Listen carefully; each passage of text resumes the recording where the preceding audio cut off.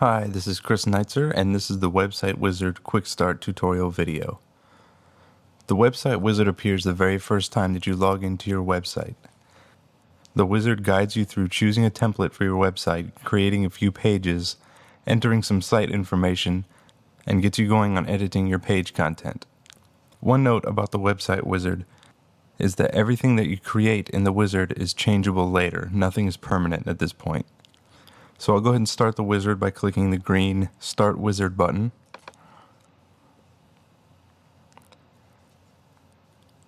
And the first thing it's going to prompt us to do is to choose a template for our website. Soholaunch offers almost 500 different templates to use with your website, and this is just a little more than half of what we have to offer. So scroll through and choose a template for your website. I'm going to choose this one for now. You can preview the template before you select it if you want, so I'll go ahead and preview it. So this is what the template will look like on our website.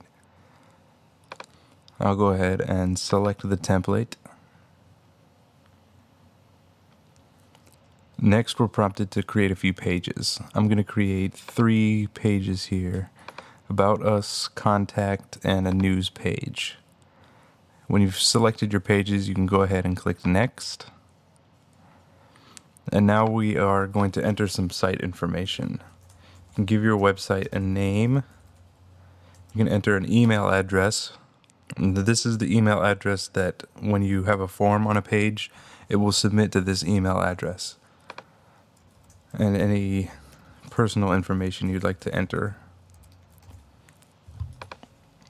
Okay. So whenever you're done here, go ahead and click Finish Wizard. And the site has been set up.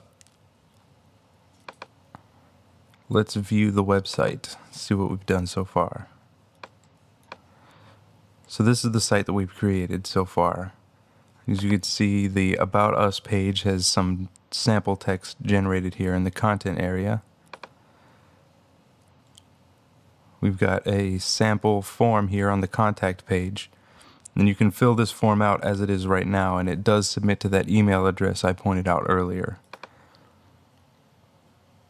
And the news page has some sample text here as well. And that does it for the Website Wizard tutorial video.